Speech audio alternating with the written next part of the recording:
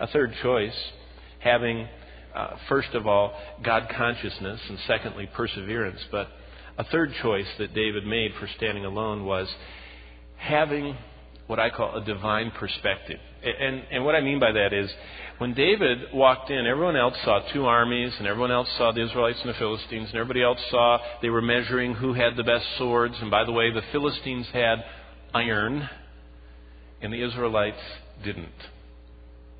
That was really, on a human level, the difference between these two armies. The Israelites had inferior weapons. Their weapons, the bronze, was easily broken by the iron. And so their weapons, if you went in a sword fight and you held your sword out, when those Philistines came, he'd break your sword right off. So that's why they were so afraid of them. And so we could humanly just see that. But that's not what David saw.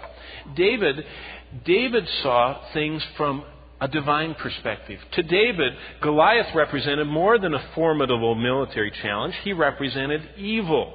His armor is described as having scales. I'm sure that David would have thought of him like the snake Satan, embodied while tempting Adam and Eve. David recognized the true nature of Goliath's challenge. And the true nature of Goliath's challenge was that Goliath was challenging God. And he was pointing his curses at God. Joshua saw that at the crossing of the Jordan River, as the children of Israel were facing a far more formidable foe. You know what Joshua said there in Joshua 4:24? He said, we're crossing this river that all the world may know that there's a God in heaven. You see, every time a climactic moment comes, it comes to those who see things from a divine perspective. Someone who sees what God sees in the situation, not just what man sees. The same thing happened with Hezekiah. Hezekiah, as he was looking out at the incredible 185,000 soldier army camped at his doorstep in Jerusalem, says this in 2 Kings, now therefore, O Lord, I pray, save us from their hand, that all the kingdoms of the earth may know that you are the Lord God, you and you alone. What did David see?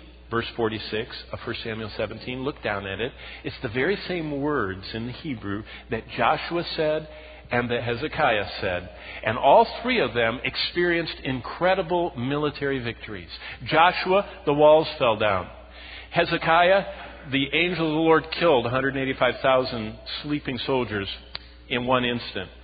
For David, one little stone defeated the most militarily advanced soldier of the day. But all three of them went forward for one purpose. Verse 46. That all the earth, right at the end, may know there is a God in heaven. That's what God's looking for.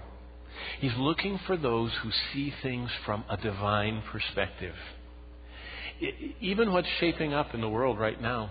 I mean, I could talk to you, and it's one of my hobbies. I could tell you all about what's going on in the Muslim world and how fast in Pakistan's atomic weaponry, now Iran's atomic weaponry and everything else. That's just the human perspective. Do you know what's really happening right now? Israel, in their unbelief right now, still stands for the true and living God, Yahweh. They stand for Him. Their prophets spoke of Him. Whether they believe it or not, that's what they stand for. And the Muslims stand for a different God. And the real test of what's going on today in our world is, who is the true and living God?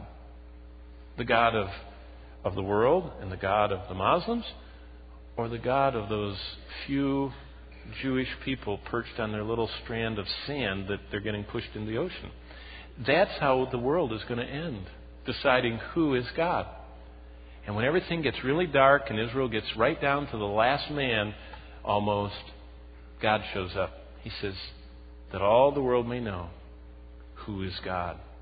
So you're living in the time that's more talked about in the Bible than any other time in history, even more than while Jesus walked the shores of the Sea of Galilee.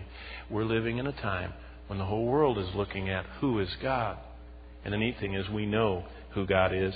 Well, by the way, the iron thing, you remember what happened with David? After David conquered Goliath and after David served Saul, Saul turned on him and starts trying to kill David and his family and all of his friends. And so where did David flee to? he flees to live with Achish, king of Gath. And when David left Israel to hide with Achish, king of Gath, Israel did not have any iron weapons. When David becomes king a few years later, Israel is in the possession of iron. And they defeat the Philistines in every battle. Now, I know the Lord was with them, and that's why. But there is one other thing the text tells us. They had iron. And what's fascinating about that is it's very possible that David or one of his men uncovered the Philistines' secret of iron technology while they lived in Gath. See, God can even use our disasters in life. David had to leave home and be a fugitive in the Philistine land. And while he was there, it's very possible that David or his contingent of men with him stood there and finally understood. And someone, most likely in history, we believe David brought iron technology into the nation of Israel.